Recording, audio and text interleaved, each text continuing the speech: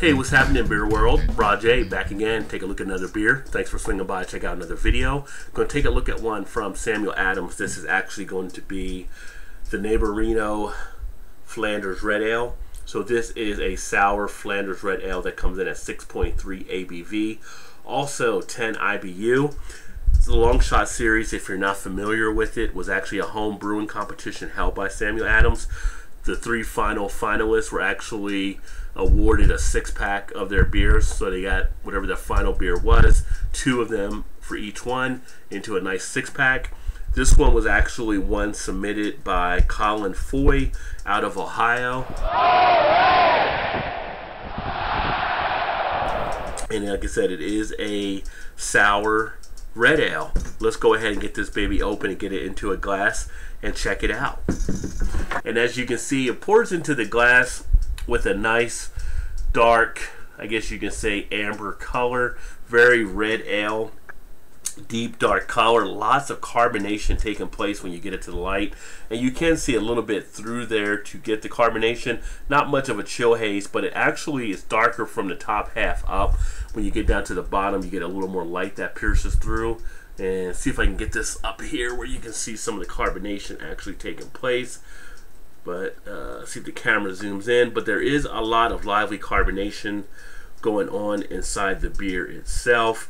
And then on the head says pretty much off-white, kind of that bone white color. Does have a nice suzziness to it as well, and pretty decent looking for what you would expect to have on a red ale. The one thing that does blow me away on that appearance, though, when I get that light behind it, is all of the carbonation taking place. So highly active on the carbonation from what I'm seeing there. Let's see if that kicks over in the taste as well.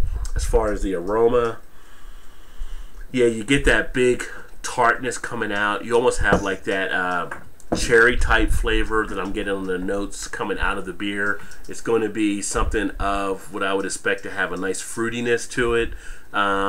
With all the tartness, I'm actually smelling an aroma. I'm expecting to have maybe a little bit of a harshness in there, because it really is coming out without anything to really settle down the sourness of it.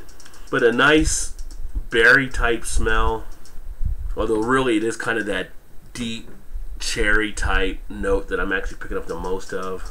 And again, it just screams tartness coming out of the glass. As far as the taste, very tart. I do get a little bit of that harshness going down on the back end, but it does open up with some nice flavors in the beginning. The initial taste isn't too bad at all. A cherry-like type flavor. Does get off the tongue nicely and get up into the cheek area, so I got some nice mouthfeel, some nice tingling taking place. This one's sitting more as a medium body type beer, not very thin, so I like that. You know, a lot of the tart beers I'll usually have, I think they taste like now and laters or sometimes sweet tarts. This one doesn't really have that. It's kind of got a different type of essence about it, but it's not as much of a sting on the back end. It's more of the harshness that you get going down. It's more from the carbonation. I would say the carbonation is a little more lively than one may be ready for or expect to have on this. After 2 or 3 or 4 drinks, like right now I'm getting that urge to burp, which I'm going to muffle that so you don't have to hear me do that.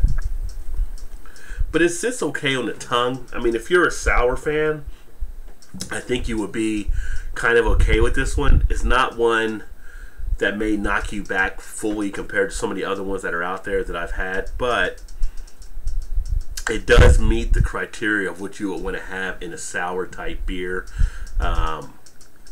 It's got that kind of that liquid tartness, that sour kind of bite on it that most people that like sours really tend to enjoy. I think for me the big thing is kind of the carbonation. It's just ramped up a little bit more than what I would like, but I do like how the flavors get around. And like I said, and I feel on the back end a little more harsh than I would like as well, and that's more from the carbonation than anything with an aftertaste. Outside of that, I mean, it meets what you want to have in the sours, as I mentioned. So, not too bad. On the bottle, it talks about this Flanders Red was brewed the traditional way with younger beer blended with mature beer that has been aged in wood for several months while Brettanomyces and Lactobacillus labor to produce fruity, tart, and acidic flavors. So you do get all of that. You get kind of that, like I said, the cherry, the fruitiness. You get that heavy tart.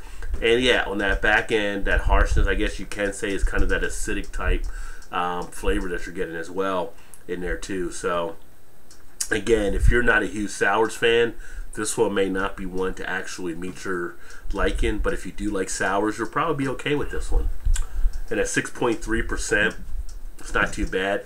And I talked about the other candies, the sweet tart, the now later. This actually now reminds me of, like, say, a cherry lifesaver. But all in all, not bad. Congratulations to Colin Foy for making a cut. And again, right out of Ohio, which is the state right across the border from me. So nice to see that.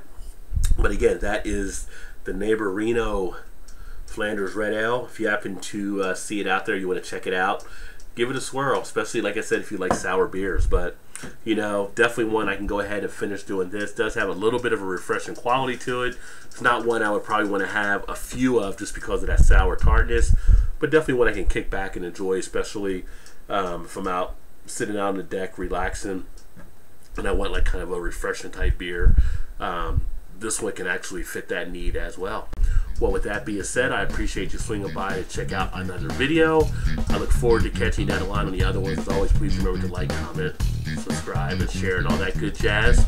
Keep drinking good craft beers, and I'll see you next time. Cheers.